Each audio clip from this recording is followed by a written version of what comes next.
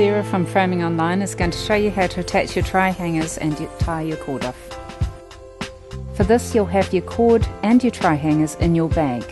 You're going to need a Phillips screwdriver just to attach your two try hangers.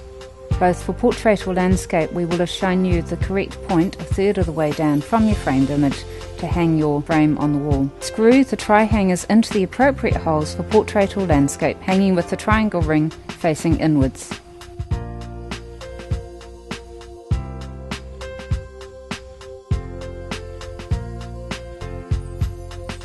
Tie one end of the cord to the left hand side try hanger with a basic overhand knot.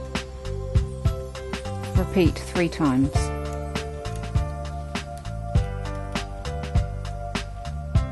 This firmly secures it to the try hanger. Sarah is going to feed the remaining cord through the right hand side try hanger and back through the left hand side. We will give you a very long piece of cord, so feel comfortable just pulling it tight. There should be plenty left.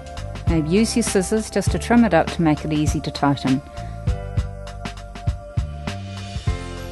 To maintain tension while tying off, grasp both cords at the left hand side.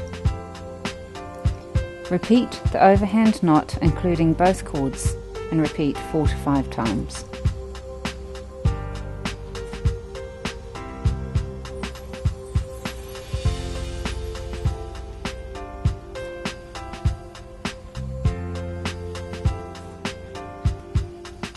Cut the excess cord off.